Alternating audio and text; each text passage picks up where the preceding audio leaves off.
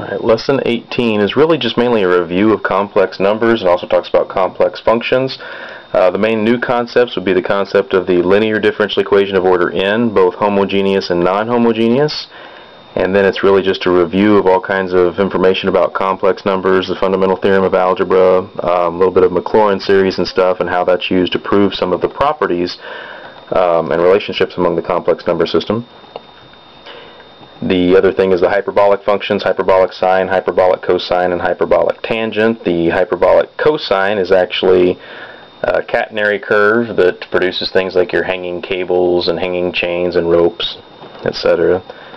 All of these concepts really have been covered, all of this review stuff here has been covered in a college algebra course or trigonometry course, possibly a pre-calculus course in the past.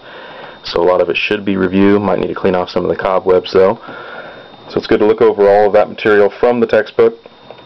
Other important notes about the textbook: the symbols with the 3 line segments like this means identically equal to, and if there's a slash through it means it's not identically equal to. And by identically equal to, if you see y identically equal to 0, that means it's the function y equals 0. If you see y is not identically 0, that means that it's not the function y equals 0. That doesn't mean that y can never be 0, it just means that it is not the function y equals 0. So let's look at, first of all, the definition of a linear differential equation. A linear differential equation is any differential equation that can be put in the form where you have some function f sub n of x times the nth derivative of y plus f sub n minus 1. So these are all different functions of x times y to the n minus 1. And this is the n minus first derivative of y. And then you'll have the n minus 2 function times y, n minus second derivative of y, on down to eventually you get to f1 of x times the first derivative, which is just y prime, plus f0 of x times the function itself. You could think of that as the 0th derivative of y. And this is equal to some other function of x, call it capital Q of x. So that's what I'm putting on the right hand side. Now in the case where your second derivative on down is not included, this becomes a linear first order differential equation. You could just take your f sub 0 of x divided by f1, then it fits that form, y prime plus p of x times y equals q of x. It says the above ODE is called homogeneous if your right hand side q of x is equal to 0, and non-homogeneous if your q of x is something other than 0. And the following are just a few examples reviewing the complex number system. Concept of a conjugate. Given the complex number z equals 2 minus 3i, find or evaluate the conjugate of z. The conjugate of z is just 2 plus 3i. The conjugate of a minus b is always a plus b, and the conjugate of a plus b is always a minus b, so that one's not too bad. As far as the absolute value of z goes, if you remember, it came from the Pythagorean theorem, and let me just go over here and actually sketch 2 minus 3i. In the complex number system, all complex numbers correspond to a point in the two-dimensional plane here. Your x-axis is the real line, the y-axis you could think of as the imaginary line. So 2 minus 3i would mean you go 2 out in the real direction and negative 3 in the imaginary direction. And you're talking about this point right here. So the absolute value of z, or the modulus of z, is just the length of this line. So if you remember back in trigonometry and in college algebra, when we dealt with stuff like this, we just used Pythagorean theorem. This side is 2, this side is 3, so this side right here has to be the square root of 2 squared plus 3 squared. And so that's what we put over here. The absolute value of z is just the square root of 2 squared plus, you could say negative 3 squared if you want, but it's still going to be the same as 3 squared. That's 4 plus 9, that's 13. So the absolute value of z is the square root of 13. The argument of z with a capital A just indicates the smallest positive angle having a terminal side that goes from the origin out to your complex number.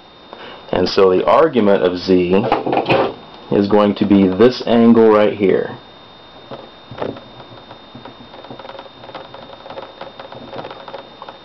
Or this is your imaginary number z. So I need to find that angle. Well, first I find its reference angle, which would be this little angle right in here. I'll call it theta. That's my reference angle. Well, I know that the tangent of my reference angle is going to be the side opposite, which is -3, over the side adjacent, which is 2. However, for a reference angle, I don't worry about the negatives. I just know it's going to be 3 over 2, because my reference angle is always going to return an angle between 0 and 90 degrees. So find the arc tangent of 1.5, and that gives you 56.3 degrees, approximately. That's the reference angle. So the argument then is going to be 360 degrees minus that, because the argument is this larger angle from 0 to this terminal side. And so I need to take 360 degrees minus that, which gives me 303.7 degrees. So the argument of z is 303.7 degrees approximately.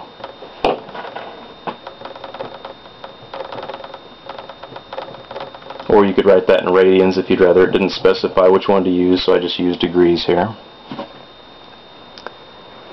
And then the next problem wants you to write the polar form of z. Now for the polar form, all that refers to is basically you take the length times, instead of thinking of it as 2 minus 3i, I think of the length out in front. So polar form in general is the absolute value of z times the cosine of your argument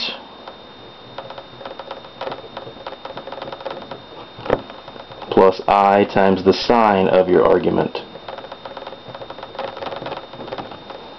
In general, that's what it's going to be. And so for us, we've already found all this. The absolute value of z was the square root of 13. And so in here I write it as the cosine of 303.7 degrees plus I times the sine of 303.7 degrees. And you can see if you would multiply all this out, you end up with the rectangular form 2 minus 3i. You take root 13 times the cosine of 303.7 degrees, and it'll give you something close to 2 with a little bit of round-off error. Then if you take root 13 times the sine of 303.7 degrees, it's going to give you approximately -3 with a little bit of round-off error. And then Euler's form is directly related to the polar form. It's just an easier way of writing it. It's just e to the I theta times your absolute value of z. So I'm going to go ahead and indicate what Euler's form is here. It's just this, e to the I theta. And so absolute value of z again is square root of 13. And it's just e to the I times theta, which is 303.7 degrees. Again, in radian form, you could convert that. That would be what? Times pi divided by 180, about 5.3.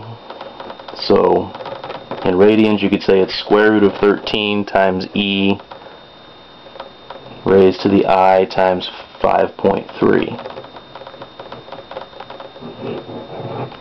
And then z raised to the -1. Well, that just means 1 over z. So that's 1 over 2 minus 3i.